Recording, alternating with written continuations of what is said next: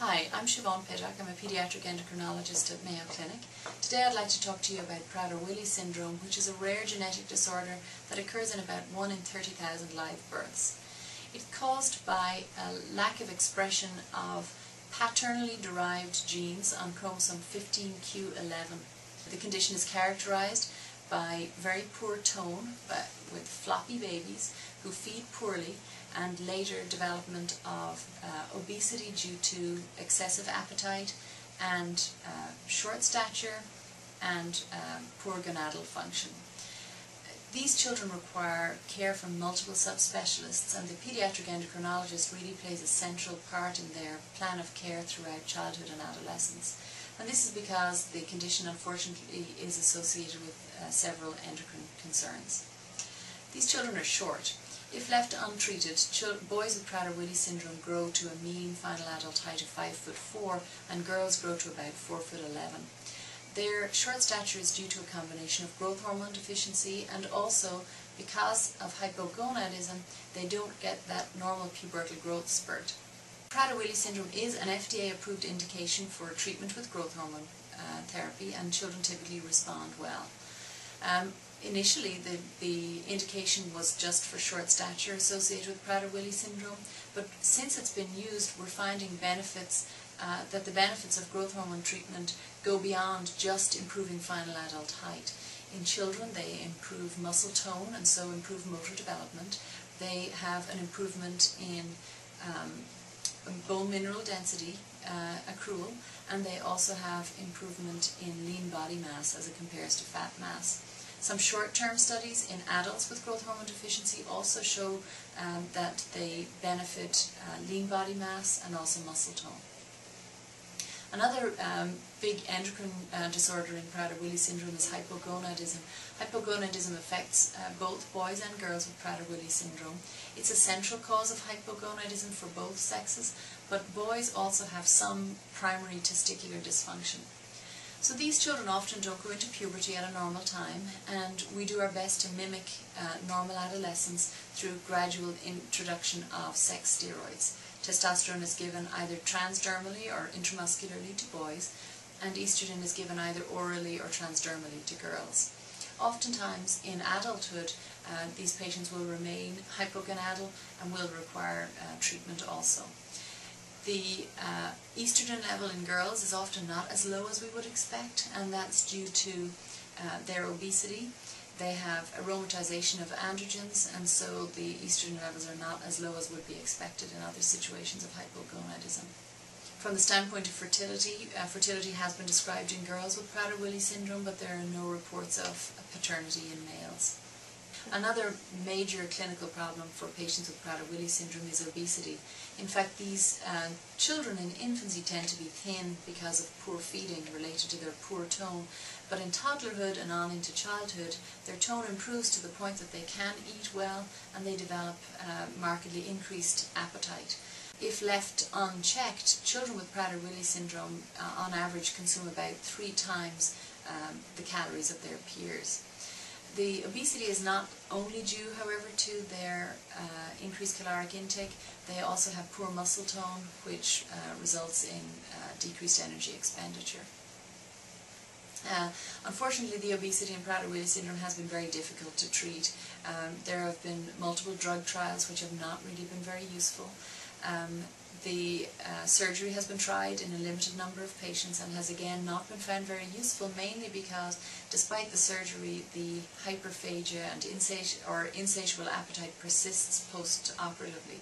In fact, surgical experience with Prader-Willi syndrome also shows a very high rate of complications in these patients, really precluding its use in general. One of the complications which is seen relatively frequently in patients with Prader-Willi syndrome after bariatric surgery is gastric perforation, simply due to continued insatiable appetite, continued eating, and perforation of their surgical site. So really the mainstay of obesity management is diet and exercise, and some very intensive dietary intervention programs have been found to be useful. Another medical problem facing these patients is osteoporosis. The osteoporosis, again, can occur for many reasons. These children have growth hormone deficiency, which is known to increase the risk of osteoporosis. They're also hypogonadal, another risk for osteoporosis. They also have poor muscle tone, yet another risk factor for osteoporosis. So in childhood, what we try and do is treat the growth hormone deficiency if present, treat the hypogonadism if present, and encourage weight-bearing exercise as the patients can. We also feel that appropriate calcium and vitamin D intake is important, just as it is for any other adolescent. In adulthood, osteoporosis needs to be screened for, and if bone mineral density is lower than expected or is falling, really providers should be considering either growth hormone treatment if the patient is growth hormone deficient, or treatment of hypogonadism. After growth hormone was in use for several years, there were multiple case reports of children with Prader-Willi syndrome who were on growth hormone treatment dying suddenly, usually in the context of a mild upper respiratory illness. This was very concerning. Obviously, there was worry that growth hormone was increasing the risk of sudden death.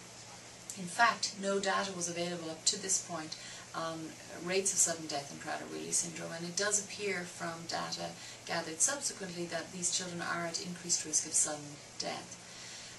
Looking for potential causes of sudden death, sleep studies have been performed, and these children do have very high rates of apnea and hypopnea, and these apneas and hypopneas are both central and obstructive.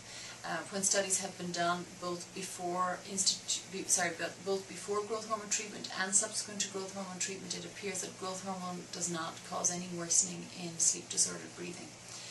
Because of this very high rate of sleep-disordered breathing in Prader-Willi syndrome, we feel that it's very important that these children are evaluated by sleep specialists, and many of our patients with Prader-Willi syndrome actually benefit from either CPAP or BiPAP. In the quest to discover potential causes of sudden death in Prader-Willi syndrome, the concern has also arisen that these children may have adrenal insufficiency, knowing that they do have other hypothalamic problems. And several small studies do show that there's a high rate of failure of the metyrapone test, suggesting that they do have some degree of adrenal insufficiency. The larger studies have yet to be performed, but certainly it seems like a low-risk treatment with potential great benefits. So I advocate treatment of these children with Prader-Willi syndrome with stress doses of steroids during intercurrent illness. While growth hormone was initially FDA approved for treatment of short stature in Prader-Willi syndrome, more recent studies since we've been using it have shown that the benefits of growth hormone exceed just benefits as they relate to stature. In children, they also improve muscle tone, and so improve motor development in young children. They also improve bone density, and they improve lean body mass, improving the lean body to fat ratio.